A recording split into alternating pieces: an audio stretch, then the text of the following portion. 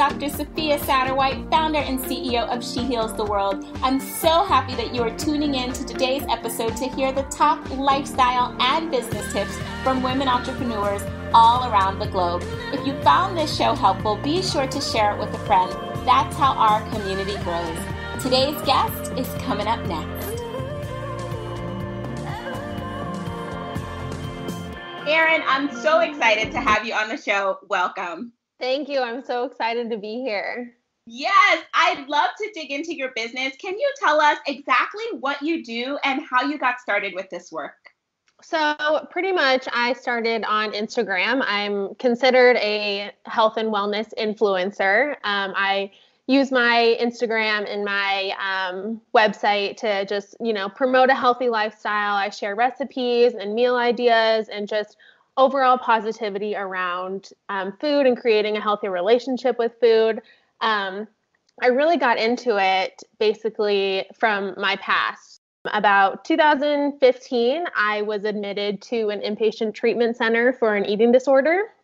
And I spent 6 weeks there, and those 6 weeks really changed my life. It helped me create a healthy relationship with food and helped me realize, food is fuel, and I'm more than just, a body, and kind of figuring out my self-worth. And that's really what sparked my passion to, start this Instagram and start my website and, just kind of help other people, one, not have to go through what I went through, and two, be able to live these healthy, sustainable lifestyles and be able to live their best life, really.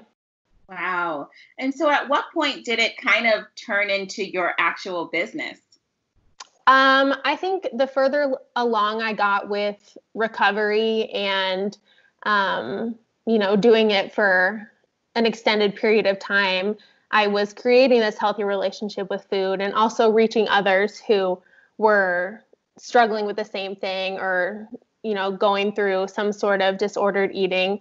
And it just, I just like blew up. I'm not exactly sure what happened, but I started working with brands and I started going to expos, and, I just had people coming to me asking for advice and inspiration. And I was like, I went through everything that I went through to do this. I want to be able to help people and use my story to better people and give them hope that it, recovery is possible and you are able to live this lifestyle. And that's pretty much how it happened. Yeah. And so now that you move from like launching to sustaining, because how many years have you been doing the blog by now? I believe it's been about 4 years. Okay, 4 years. So now that it's like kind of smooth sailing and cruising along, like what business hurdles have you experienced as you've been running the community? Yeah. So I am a full-time student. So I've been in school for, I think this is 7 or 8 years. I don't know. I honestly lost track, but being able to balance, business and my schooling has definitely been a challenge. And, there's some times where I get caught up in the Instagram and, scrolling through my feed, and it can be toxic at times. So being able to balance that has been a hurdle, and it's still one that I struggle with today. But that's probably been like the biggest hurdle so far. Yeah. Well, I cannot wait to tap into your genius and your brilliance with everything that you are posting on Insta as it relates to COVID and quarantine and meal prepping and meal planning. I mean, I don't even know where to start. So I would love for you to kind of just give us some of your biggest tips as it relates to meal planning and prepping during this pandemic. Yeah, absolutely. It's definitely been a struggle, I think, for everyone. And I'm honestly still trying to figure it out. I'm just adjusting and trying to get back into, a routine. But I think one of the biggest tips that I can give is just getting into a routine. This whole virus COVID-19 thing kind of just threw us all off. We all have our daily routines. We get up, eat breakfast, go to school, go to work. It's just, every day is kind of the same. And once that's thrown off, everything gets thrown off. We're all kind of out of whack and out of balance. So I think the biggest thing is to, establish a schedule. So if that's like a meal schedule, either like breakfast and then you do some work and then you have lunch, just kind of trying to eat around the same times, I think is super beneficial just to get us back in the habit of regular life. And I think, if you're like me, you want all the comfort food right now. That's just, that's how it is. We're all stressed and we're all overwhelmed, and comfort food is what we reach to. And I'm all for having comfort food every once in a while. We do pizza Fridays every Friday around here, so I'm totally for that. But having majority of our meals being those balanced meals, having the protein and a carb and a fat, just so we are staying satisfied and fueling our bodies with proper nutrients. I think a lot of people during this time, since a lot of us aren't as active as we were, they feel the need that they shouldn't be eating as much as, they regularly would. And it plays this whole mind game with you where, if I'm not exercising, then I don't need to eat, when in reality, we still need to be fueling our bodies. We still need to be, giving ourselves those nutrients. So making sure we're eating these balanced and wholesome meals is really important as well. Do you have any grocery shopping hacks? Because grocery shopping has been an absolute nightmare for me. Yeah, I'm sure it's a nightmare for a lot of people. What are you doing to make grocery shopping easier? So, first things first, when I know that I'm going grocery shopping, I make a list. I'm a huge list person. Checking things off is like a little joy in my life that just gives me a high. So, going into a grocery store with a plan, planning out my week, what I'm going to eat for dinner, snacks and everything, just kind of planning things out. Sometimes I like to print out like a blank calendar and fill out my meals through there and then make my shopping list based off that. So going in with a plan kind of helps you stay on track and helps you not reach for those Oreos or those little snacks here and there. But also another fun little tip is, if you stay on the perimeter of the grocery store, that's where you're going to find all your vegetables, your fruits, your lean meats, more of your whole ingredients. And it's right when you get into those middle aisles that you have all the candy and the sweets and the sugar.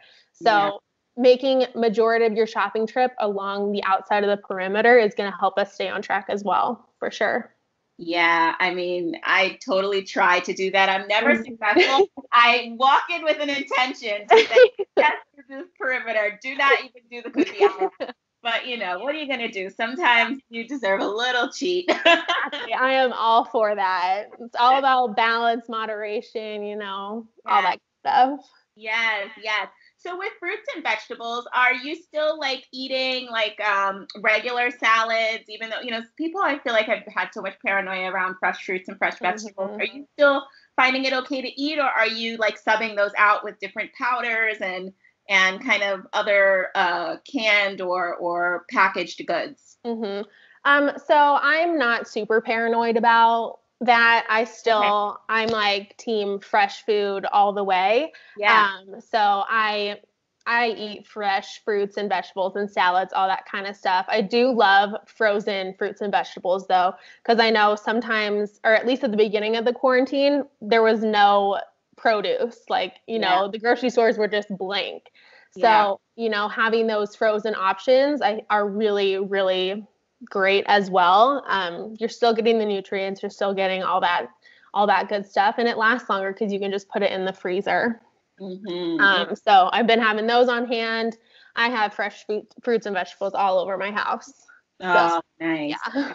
It sounds delicious. I'm like, oh, I would love to get some fresh fruit right now. I mean, I have apples and oranges, but I haven't really been getting grapes. I don't know. I got a little freaked out because I went to the grocery store and I saw this guy grab this like package of grapes and the whole thing fell on the floor and it fell out and it fell like, and he just turns around and picks it back. He doesn't even tell anybody. He turns around, he picks it back, back in the package and puts it back like nothing ever happened to it. And that I was like, okay, I'm not doing grapes for a little while because I have to have them soaking in a bowl just to make sure. Yeah, definitely.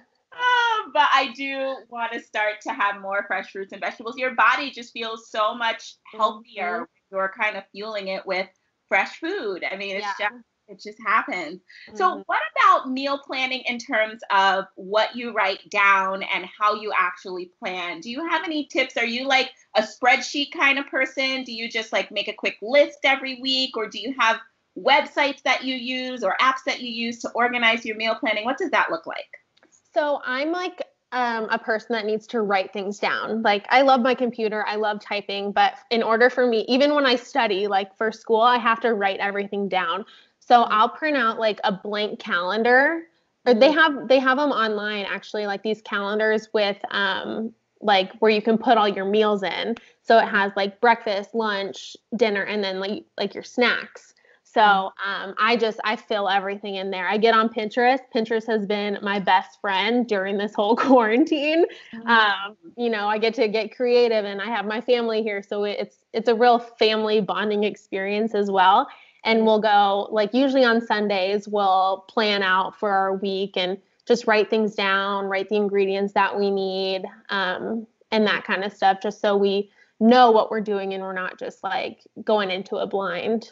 Do you have any things that you like track?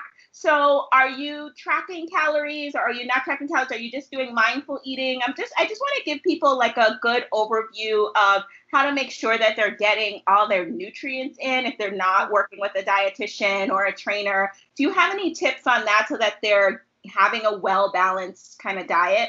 Yeah. So personally, I don't track calories. Just with my past, it's not Mm, healthy for me to do that. yeah. And learning about nutrition has really helped me be able to mindfully eat and intuitively eat. So eating when I'm hungry, stopping when I'm full, that kind of stuff. Just being really mindful of it. I try to turn off all distractions when I'm eating as well, just so I can really get in touch with what I'm eating. Use my senses, smelling, tasting, texture, all that kind of stuff. And then my plates usually are, I try to stick with at least half the plate being vegetables. So whether you're baking them or broiling them, roasting them, any kind of way you want to prepare any vegetable, that should be about half your plate. I make sure I have a protein. So I'm a big chicken girl. I love chicken. But ground turkey or a lean beef, some eggs, some kind of protein, just so we can stay satisfied and satiated for longer, and we're helping our muscles repair and recover and rebuild. Protein's pretty important for that. And then I make sure I have like a source of fat on my plate as well. So whether that be avocado or olive oil or nuts, seeds, peanut butter, anything like that. And then I make sure I have a carb as well. So I love sweet potatoes. I love rice, anything like that. That's another part of my plate. So I like to just try to build a balanced plate in general. So if I'm eating, whole foods and foods that are going to fuel my body, I don't feel like I need to track calories. And so I basically eat what my body needs. So, getting enough vegetables and protein and carbs and that kind of stuff. Staying away from like the more processed foods, and foods without nutrition labels, I think is really helpful as well.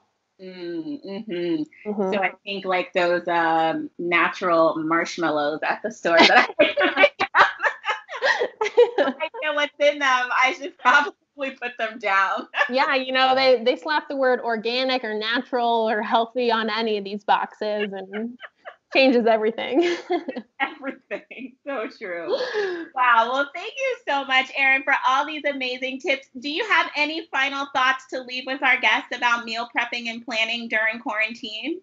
I think just, having a plan and getting in a routine and being really, gentle with yourself and forgiving with yourself. If you do go off quote unquote track, for a meal or a day or, a week, like it's okay. You're gonna be okay. And this is a time where we need to be really forgiving and really kind to ourselves and our bodies, and just realize, we're in a pandemic. It's not something that happens every day, and we all are stressed. We're all overwhelmed, and we're all going to get through it together. Yes, we are all here together. Absolutely. If you could look back and give your 10-year younger self any piece of advice, what would it be? It would probably just be to remind myself like I'm worthy, you know. I dealt with a lot of insecurity and self-sabotaging and all that kind of stuff when I was younger, and I felt like I never was worthy of love and health and happiness, and I didn't deserve it. But if I could go back, I would tell myself I am so worthy and I deserve everything, and I should never settle for anything less. Beautiful. How can our audience find and support you? So the biggest way to support me is on Instagram. That's where I'm most known. So my handle is Body by Breakfast. I post a lot of usually breakfast stuff, but you know, healthy meals and recipes. I do have a website, bodybybreakfast.org, I believe it is. I don't go on there like super often, but I try to blog and, you know, share personal stuff on there, but my Instagram is probably the best way to find me. Beautiful. Erin, this has been such a joy having you on the show. Thanks so much for making time for us. Thank you so much for having me. Of course, of course. Bye. Bye. Well, there you have it. Thanks so much for listening to the show today. And as always, for more resources as you continue to live out your beautiful mission of healing the world and grow your beautiful business, you can head to www.shehealstheworld.com/freebie to see what new resources I have in store for you. Thanks for listening. Tell a friend, and I can't wait to see you at the next episode.